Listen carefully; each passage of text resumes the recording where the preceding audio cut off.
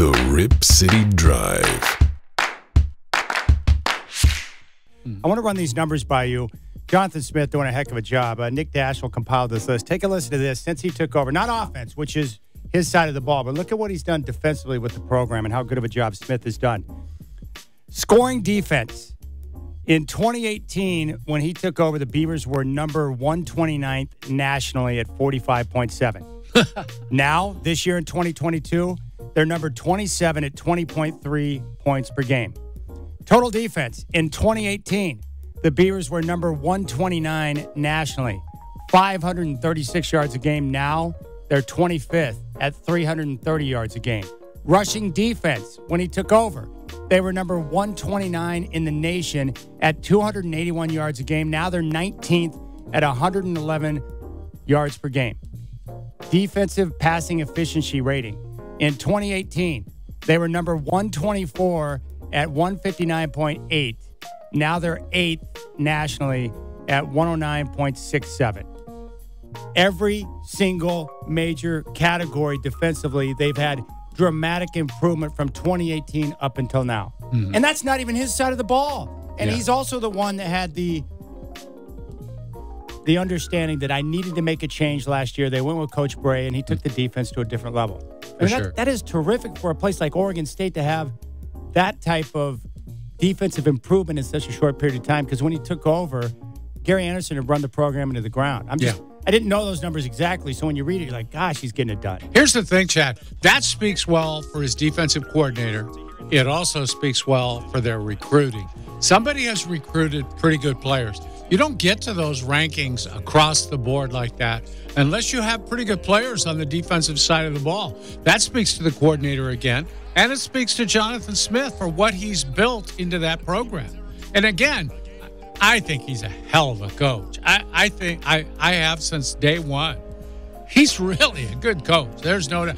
I think he gets every inch out of that team that he needs to get or that he could get. Well, one of the keys to the development of the program has been the recruiting and getting more depth. So when you lose your top line guys, you got guys who can step in. This past game against Arizona State, Dwight, they had multiple guys out. 6 starters or regulars were sidelined against Arizona State. Jack Coletto was out. Jaden Grant, Alex Austin, Deshaun Fenwick, Anthony Gold. And then what they did is they went out and Skylar Thomas, who is a reserve corner, he had 8 tackles in the game. Ryan Cooper Jr. Saw his role increased. He's played all over in the secondary. He stepped up and was a big contributor against ASU. Tanner Miller stepped in and played left guard. He was a third stringer. He got the start. Coach Smith was very impressed with his performance. And then Josiah Irish, who stepped in for Gold, who's been their key return guy, did a heck of a job in the return game. So even when some of their top line guys are out, because he's, built this program up from the ground level, now they've got guys who can step in. And that's the key in college football, is that when injuries hit, the attrition comes. Do you have guys who can step in and make plays to help you win games? They do now. And there's a difference, too, in the way you coach them, Chad. Some of these guys coach their starters to death, but they don't coach the guys behind them as well as they coach the starters. It's just an emphasis they place on them. I've seen it for years.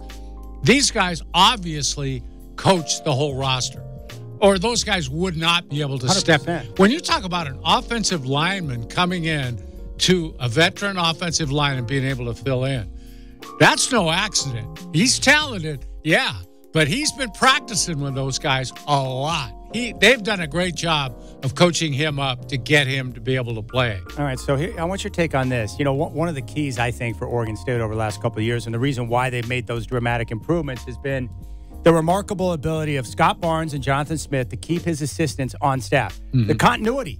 Yeah. The problem with Nick Saban and some of these top-line programs, they have a big year or 2 years, and then other teams come in and pluck their coaches away. And if you look at Jonathan Smith's staff right now, they've got a number of different guys. You've got Brian Lindgren, the offensive coordinator, and Trent Bray, who's done a great job with the defense. You've got Jim McAlzick, who's on the offensive line. He's well-respected. A.J. Stewart at running back. And Brian Wozniak with the tight ends, and Blue Adams in the secondary. And the secondary has been terrific. I don't think that after this season that he's going to be able to keep it intact. And I guess if other teams want your staff, that means you're doing the right thing, right? Yeah, for sure. And I think this year, more than any other year, Chad. They've caught other people's eye.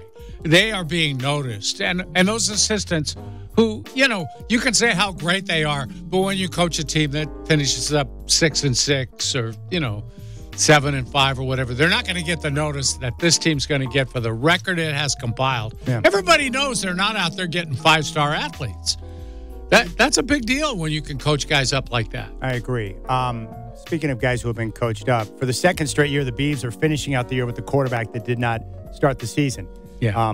Ben Goldbranson's going to be the quarterback the rest of the way, and I would agree with that. He's played long enough. He's getting better, but he looks like a different guy this past Saturday than the guy that stepped in against Utah. What are your thoughts on the way that Smith has been able to bring the offense together with a guy that may be limited in some of the things that they want to do? Well, again, you coach your players to do what they do best.